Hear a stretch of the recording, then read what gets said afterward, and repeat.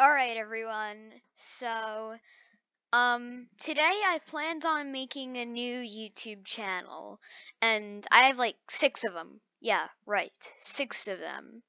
But I'm going to delete a lot of them because I haven't been posting on them a lot, and I've been posting on my main one way more.